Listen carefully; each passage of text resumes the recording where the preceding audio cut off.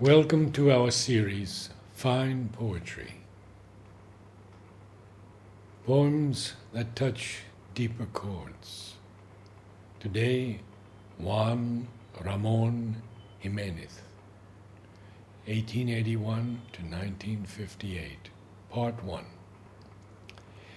There are innumerable memories from my childhood, tales of King Arthur and his Knights of the Round Table. The vast selection of books I read, often consuming one in a sitting, authors famous and unknown, but of writers that had mysticism in their veins, I would single out, having left the last impression in my youth, would be Antoine de Saint-Exupéry's The Little Prince and Juan Ramon Jimenez, Platero and I, written in 1914. Jimenez, Spanish poet, born on December 24th, 1881. One of his most important contributions to modern poetry was the idea of poesia pura, pure poetry. A prolific author, he received the Nobel Prize in Literature in 1956.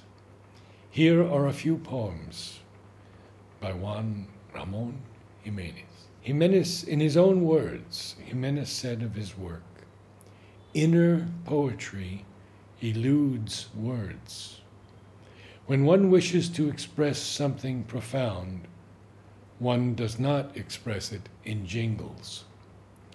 In my first period, I used adjectives. Later, the adjectives became substantives.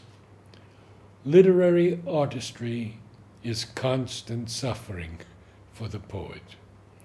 One doubts the exactness of words, their ability to express what we feel within us.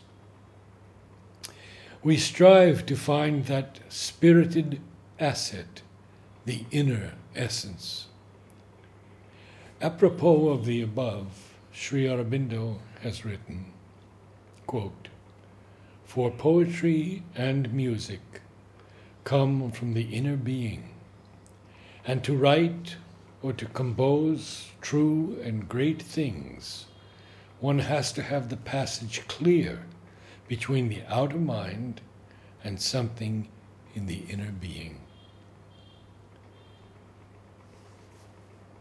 In the latter stages of his life, Jimenez drew deeply into himself in search of beauty and perfection. He once wrote, "Literature is a state of culture. Poetry is a state of grace, before and after culture." Oceans. I have a feeling that my boat has struck down there in the depths against a great thing, and nothing happens. Nothing. Silence. Waves. Nothing happens? Or has everything happened? And are we standing now quietly in the new life? Full consciousness. You are carrying me, full consciousness, God that has desires, all through the world. Here in this third sea, I almost hear your voice, the wind, filling entirely all movements, eternal colors, and eternal lights, sea colors and sea lights. Your voice, full of white fire, in the universe of water, the ship, the sky, marking out the roads with delight, engraving for me with a blazing light my firm orbit, a black body with the glowing diamond in its center. Translated by Robert Bly. Road. They are all asleep below. Above, awake, the helmsman and I, he watching the compass needle, lord of the bodies, with their keys turned in the locks, I, with my eyes towards the infinite, guiding the open treasures of the souls. Translated by Robert Bly. The name drawn from the names. If I have created a world for you in your place, God, you had to come to it confident, and you have come to it, to my refuge, because my whole world was nothing but my hope. I have been saving up my hope in language, in a spoken name, a written name. I had given a name to everything, and you have taken the place of all these names. Now I can hold back my movement inside the coal of my continual living and being. As the flame rains itself back inside the red coal, surrounded by air that is all blue fire, now I am my own sea that has been suddenly stopped somewhere.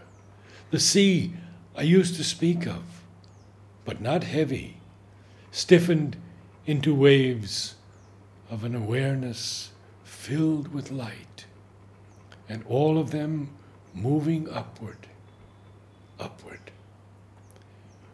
All the names that I gave to the universe, that I created again for you, are now all turning into one name, into one God. The God who, in the end, is always the God created and recreated through grace, and never through force. The God, the name drawn from the names. Translated by Robert Bly. I am not I. I am not I. I am this one walking beside me, whom I do not see, whom at times I manage to visit, and whom at other times I forget. The one who remains silent when I talk, the one who forgives, sweet, when I hate, the one who takes a walk when I am not, the one who will remain standing when I die. Translated by Robert Bly. From Dreaming. No, no, and the dirty-necked boy starts crying and running without getting away. In a moment, on the streets, his hands, he's got something in his hands. He doesn't know what it is, but he runs to the dawn with his hidden prize. Endlessly beforehand, we know what his trophy is. Something ignored that the soul keeps awake in us. We almost start to glitter inside his gold with extravagant nakedness. No, no, and the dirty-necked boy starts crying and running without getting away. In a moment, on the street, the arm is strong. It could easily grab him. The heart, also a beggar, lets him go. The ship, solid and black. The ship, solid and black, enters the clear blackness of the great harbor, quiet and cold. The people waiting are still asleep, dreaming and warm, far away, and still stretched out in this dream, perhaps.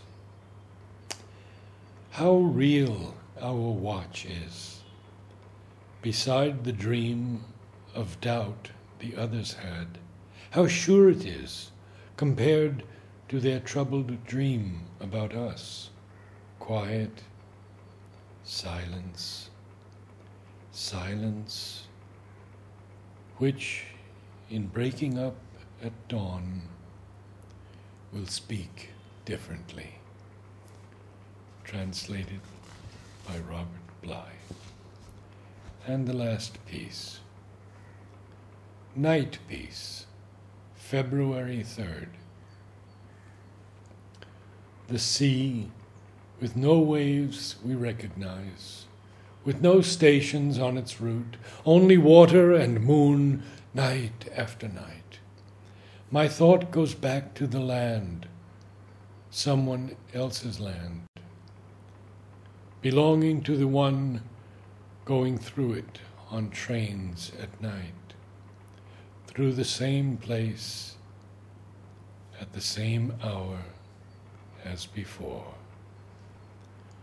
Remote mother, sleeping earth, powerful and faithful arms, the same quiet lap for all, tomb of eternal life, with the same decorations freshened, earth, mother, always true to yourself, waiting for the sad gaze of the wandering eyes.